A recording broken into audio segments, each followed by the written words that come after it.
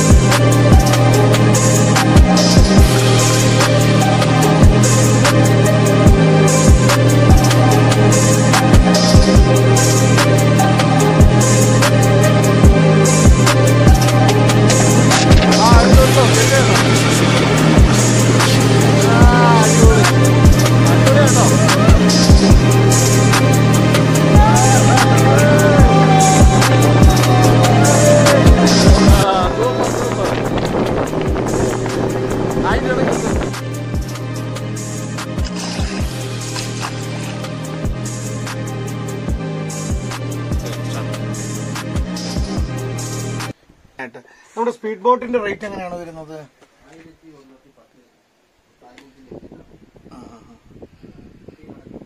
Count ചെയ്യും. എത്ര വയസ്സിന് മുണ്ടലുള്ള കുട്ടികളെയാണ് കൗണ്ട് ചെയ്യുന്നത്? കൈക്കുഞ്ഞാണെങ്കിലും കൗണ്ട് ചെയ്യും. അപ്പൊ ഇവരുടെ സേഫ്റ്റിക്കായിട്ട് ഇവിടെ എങ്ങനെയാണ്? സേഫ്റ്റി പർപ്പസിനാണ്. സേഫ്റ്റി പർപ്പസിനായിട്ട് നിങ്ങൾ എന്താണ് കൊടുക്കുന്നത്? മറ്റേ floating life jacket, floating back life jacket.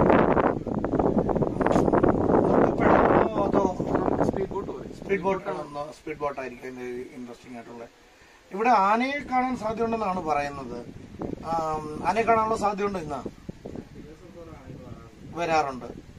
ഇന്നത്തെ ദിവസം നമ്മുടെ ലക്ക് പോലെ ഇരിക്കും അല്ലേ? നമുക്ക് അതിന്റെ സ്പീഡ് ബോട്ട് ഒന്ന് ട്രൈ ചെയ്യാം, അതായിരിക്കും നല്ലത്. അപ്പൊ 1110 രൂപയാണ് സ്പീഡ് ബോട്ടിന്. 5 പേര് വരെയാണ് നമ്മൾ സ്പീഡ് ബോട്ടിൽ കയറ്റുന്നത്. ഇവിടെ എല്ലാം പിഞ്ചു കുഞ്ഞാണെങ്കിലും അതിനുള്ള ലൈഫ് ജാക്കറ്റ് ഉണ്ട്. അതുകൊണ്ട് കുട്ടികൾക്ക് എൻട്രി ഉണ്ട്. ഇൻഫന്റ് അടക്കമുള്ള കുട്ടികൾക്കുള്ള എൻട്രി ഉണ്ട്. എൻട്രി ഫീസ് ഉണ്ട്. അവരെയും കൂടെ ചേർത്താണ് 5 പേര്. 20 പേർക്ക് വരെ കയറാവുന്ന വലിയ ബോട്ടുണ്ട്. അത് 30 മിനിറ്റ് ആയിരിക്കും ജേർണി. സ്പീഡ് ബോട്ടാണെങ്കിൽ 15 മിനിറ്റ്, വലിയ ബോട്ടാണെങ്കിൽ 20 പേർക്ക് വരെ 30 മിനിറ്റ്. വലിയ ബോട്ടിന്റെ റേറ്റ് 1920. അപ്പൊ നമ്മൾ ഫാമിലി ആയിട്ട് ഗ്രൂപ്പായിട്ടൊക്കെയാണ് വരുന്നതെന്നുണ്ടെങ്കിൽ നമുക്ക് ഫാമിലി ആയിട്ടുള്ള ബോട്ട് നോക്കുന്നതായിരിക്കും നല്ലത്. പെഡൽ ബോട്ടിന് 300 രൂപയാണുള്ളത്. പെഡൽ ബോട്ട് എത്ര നേരത്തേക്കാണ്? പെഡൽ ബോട്ടും 300 രൂപയ്ക്ക് നമുക്കൊരു ബഡ്ജറ്റ് ഫ്രണ്ട്ലി ആയിട്ട് ജസ്റ്റ് ഒന്ന് ഇവിടുത്തെ കാറ്റൊക്കെ കൊണ്ട് ബോട്ടിന് ഡാമിന്റെ ഭംഗിയും ഇതെല്ലാം കൂടെ ആസ്വദിക്കണമെന്നുണ്ടെങ്കിൽ നമുക്ക് 300 രൂപയ്ക്ക് അരമണിക്കൂർ പെഡൽ ബോട്ടുണ്ട്. പിന്നെ 5 വയസ്സിൽ താഴെയുള്ള 30 വയസ്സ് കിഡുകൾക്ക് 30 മിനിറ്റിലേക്ക് എത്രയാണ്? അത് 300 തന്നെയാണ് വന്നോണ്ടിരിക്കുന്നത്. പിന്നെ ഇവിടെ വരുമ്പോൾ നമ്മൾ നിർബന്ധമായി ശ്രദ്ധിക്കേണ്ടത് ഇവിടെ ഇൻസ്ട്രക്ഷൻസ് ഫോളോ ചെയ്യണം. നമ്മൾ ഡാമിലൂടെയാണ് പോകുന്നത്. ലൈഫ് ജാക്കറ്റ് നിർബന്ധമായി എല്ലാ സഞ്ചാരികളും ധരിച്ചിരിക്കണം. നമുക്ക് ഈ ബോട്ടിംഗ് യാർഡ് തന്നെ വലത്തുവശത്തേക്ക് നോക്കുമ്പോഴത്തേക്കും ഡാമിന്റെ ആനയിറങ്കൽ ഡാമിന്റെ കൽക്കെട്ട് കാണാം.